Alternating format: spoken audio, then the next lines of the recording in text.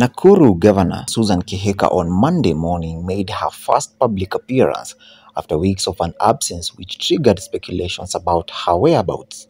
Governor Kihika had not been seen in public for more than a month, with her absence generating debates on various platforms including social media. On Monday, a jovial Miss Kihika resurfaced, joining a host of Rift Valley leaders attending a meeting at the Nakuru showground convened by Deputy President Rigathi Gachagua to discuss ending the alcoholism and drug abuse menace in the region. I quote, "I'm very fine and in good health. I hope the media can tell the residents of Nakuru that they have seen me." End of quote.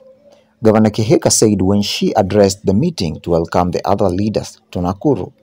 The governor was seen in public on April 20th during the Eid al-Fitr celebrations, but only for a short while as she joined the Muslim community in Nakuru in breaking the fast. In her absence, Deputy Governor David K'Onnes has been representing the county boards in public events. Niko sawa? Hiyo mreport pia.